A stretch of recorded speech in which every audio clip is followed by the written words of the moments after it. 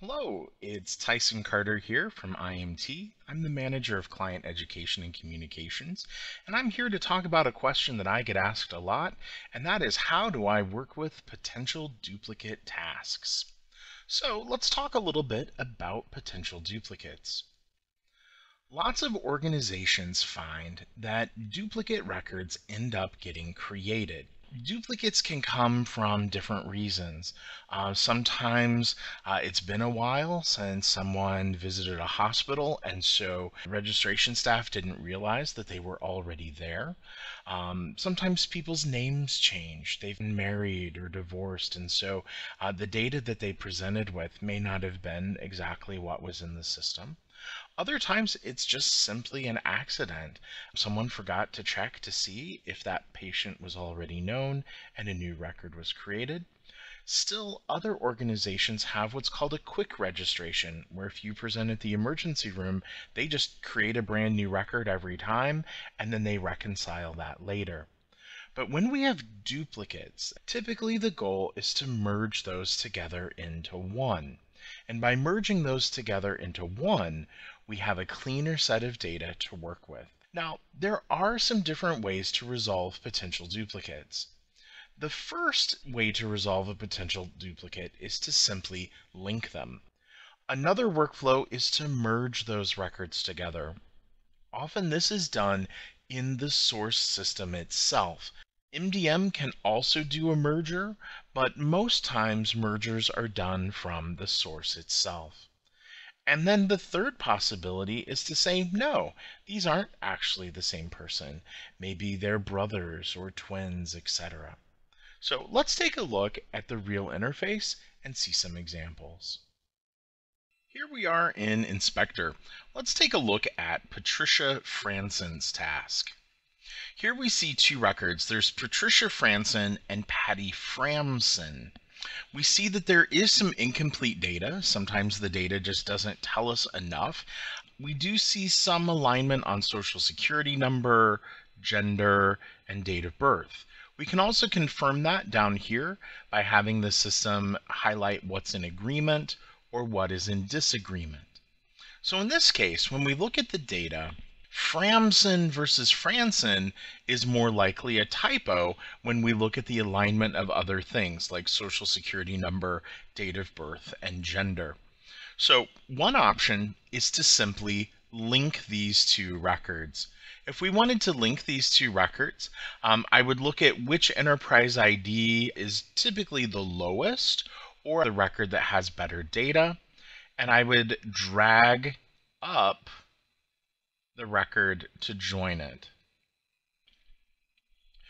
In this case, both records have a task, so I do want to resolve both of them. If there were more than two, I could come up to the little pencil and I could apply a resolve state to all of the records if necessary. From here, I'm just going to go ahead and save the task.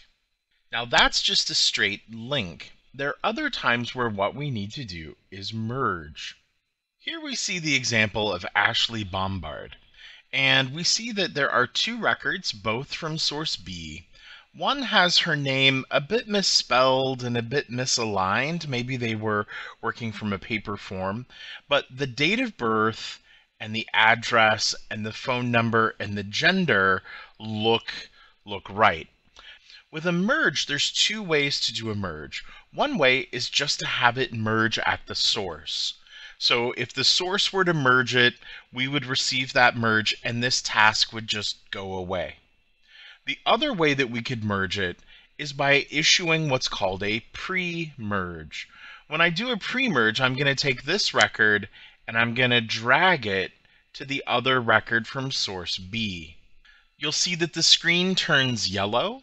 Because there's a little task icon there, that's an indicator that there is another task. So I do want to resolve that so that it takes all of those tasks away. That red X would unmerge. It'll reset the task back to what it had originally been. And save. Now, this is going to do a pre-merge. So a pre-merge, which is a little bit different than a regular merge. Here I've brought up the same three records, and I simply just searched for these by their source ID. You'll notice that the last record, which was the one that we merged away, it has some additional icons here. We have the ability to commit the merge or to cancel the merge. So what we can do is commit the merge. If I go ahead and commit the merge, it says, "Are you sure?" I say yes, and now it has actually merged these records together. I see that the survivor has an indicator and that the Bombard Ashley record is now considered obsolete.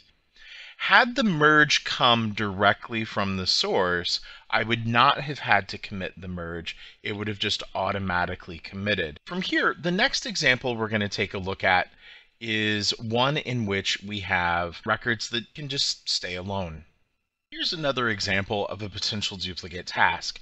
However, in this case, what we see is that these do not appear to be the same person. When we look at the social security numbers, we look at the names, although they share a date of birth, this appears to be a set of twins.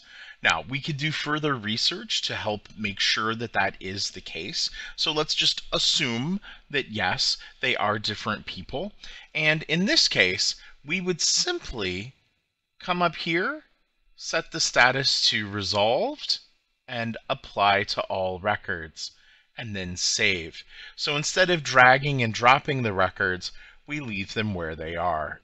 Thanks for joining us today, and I hope that this session has helped you learn how to work with potential duplicate tasks.